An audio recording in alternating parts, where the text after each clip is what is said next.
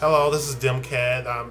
This video is in response to Statue's video called "The Black Man Gets the Short End of the Stick Again," and it's a fascinating video. It's basically two young ladies, black ladies, talking about an experience with a friend or family member, and they were telling the story about this guy who was a good husband, a good provider. His wife cheated on him, and not only did she divorce him and take him to the cleaners and hit him up with child support, she devised a plan that would allow her to actually take the kid away from him. What she did was the guy she was cheating on her husband with acquired a child care's license, and they devised this plan.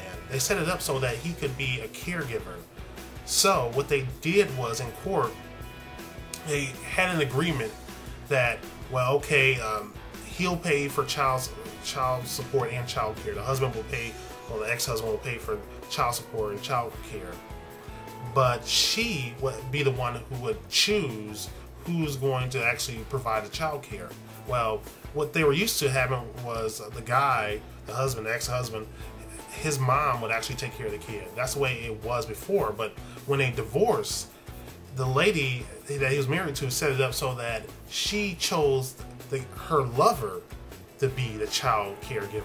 So that was her way of getting her husband to pay her lover to take care of their kids. And the ladies were really angry because they thought that there's no way in the world that a court would have taken away a white man's kid to give to a black man. And maybe they're right.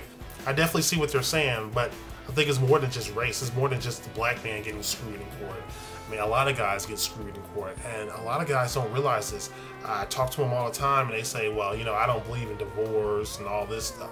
But what they don't realize is it doesn't matter what you believe in. 2/3 of marriages are initiated. 2/3 of divorces are initiated by females. So it doesn't really matter if you believe in it or not. The no-fault divorce laws in this country are incredibly hostile to men. They're basically set up to screw you over, and guys don't really understand that. And a lot of guys, well, most guys end up losing in court when it comes to child custody, losing when it comes to alimony. They don't understand that it's more than just paying alimony. It's more than just child support. They can lose their social security. They can lose half of their social security. They can lose their pension. They can lose a lot of their assets. And a lot of guys don't really even think about this stuff. So, you know, I said it once and I'll say it again. Guys, there's absolutely no reason to get married. Marriage offers nothing that you can't already get. You can already get sex. You can already get companionship. You can already get friendship. You can already have kids without getting married. Until the laws in this country change, I don't see how I can recommend anything else.